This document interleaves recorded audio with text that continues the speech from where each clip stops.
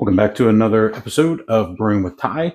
Today we are going to be making the real apple cider. And as you can see, we have it going right now. 3 different apples. We have a Pink Lady, we have a Honeycrisp, and 2 Granny Smith. So I'll bring it back in here in a minute.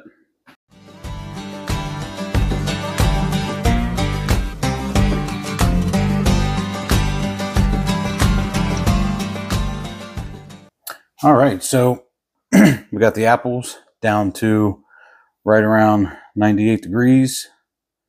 So they are good to go into the fermenter, which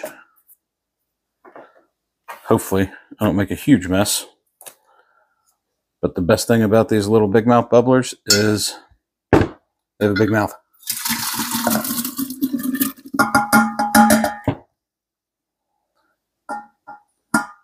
Didn't make a mess. So like I said before, we are using, move the yeast, we are using T-Top, not T-Trop. I've never had it before, but literally all it is apple juice. Get some air going into it.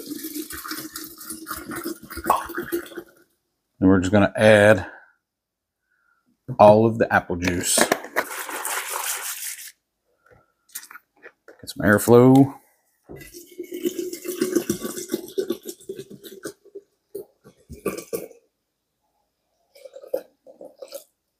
Taking a gravity reading before I add the pectic enzyme or the yeast. So let's go past all that.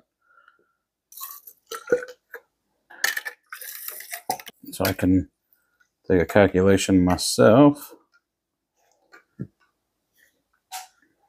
Set that back over here. Give her a twirl. And we are sitting at 1. Oh, wow. 1.500. How much sugar is in this? 27 grams per 8 ounces. So we're at 1.500. So since everything is sanitized, I want to look at this again. Make sure I'm looking at this right. I want to be on this one. 1.500. So the added apples for sure gave it more of a boost. Like I said, I had 2 Granny Smith apples and I had a Pink Lady and a Honeycrisp. So get that back in. Next, I want to do my pectic enzyme, which what this does is break it down and make it clear. This is actually from North Mountain. It's a 2-ounce jar. I will stir all of this in.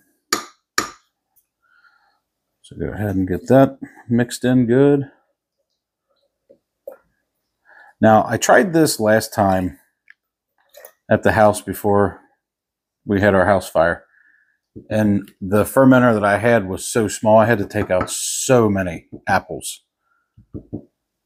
So many. So this one's keeping all of the apples. And yeah, so there's that. Like I said, this is the Safale US-05. We want 4 grams.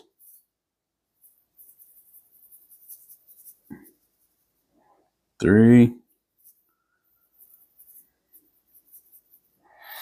4 grams. So 2 grams of yeast is typically what you do. I always do a little bit more just for the simple fact that I want it to fermentation to go better. So we're just going to mix this in our little bowl. By the way, this is apple juice. That way I'm not putting any water into the brew.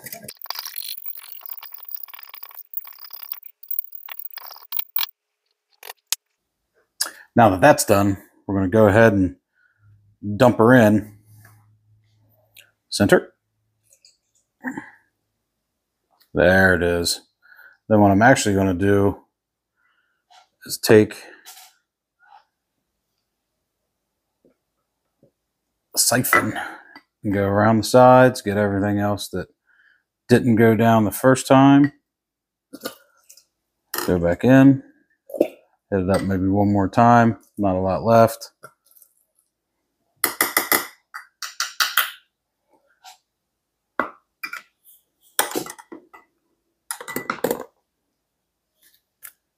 Boom, there you have it. So what we did, let me get the lid on. Make sure the lid's tight.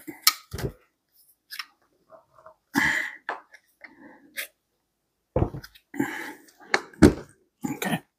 So to recap on what we did, we heated up the apples to 160 degrees. We let it cool to 110.